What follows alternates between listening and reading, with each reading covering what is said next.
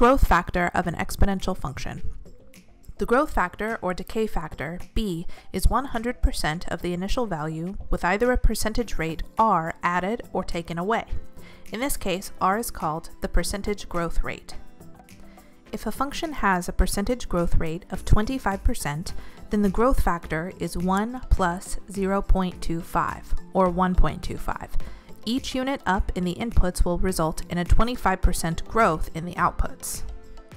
If the function has an initial value of 200 and passes through the point 389, we will need to do additional work besides using our knowledge of percentage growth rates. Since f of x equals a times b to the x, and we have a and a point, we can use methods we've seen before to find b.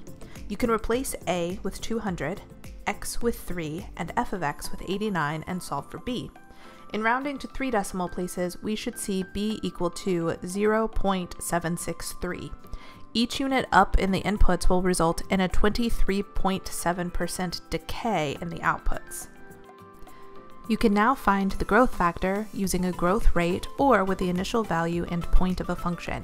You can extend this knowledge to finding the growth factor using 2 points of a function.